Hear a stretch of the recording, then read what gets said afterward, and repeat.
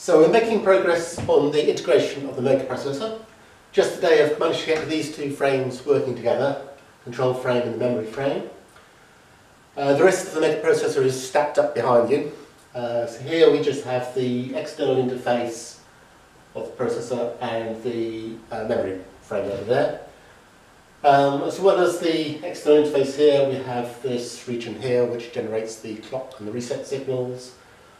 Here we've got a memory, large block of memory where I've already downloaded a little test program, and then the peripherals over here, some counter and timer over there, and I've got some I/O, general purpose I/O down here, which we'll use a bit later on.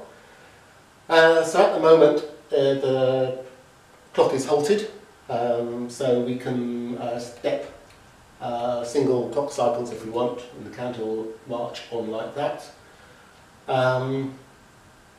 So it's in reset at the moment, so if we get it running as such, so I've got it at a low clock speed at the moment, just under a hertz here, so the counter is marching on, but everything else is stalled as we're in reset. So up here we can see the address bus for the processor. The processor, by the way, is being played by this simulator board down here. So yes, so the address bus will be coming in here.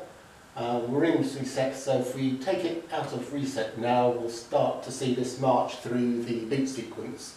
And now it's vectored into the main program, which is running out of here.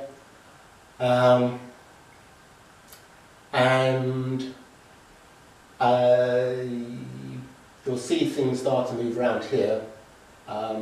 This is quite a slow clock speed, so let's bring it up. Oh, you're starting to see the memory cleared, which is the first part of this test program. So let's go up a few hundred hertz, so it's starting to move a bit more quickly.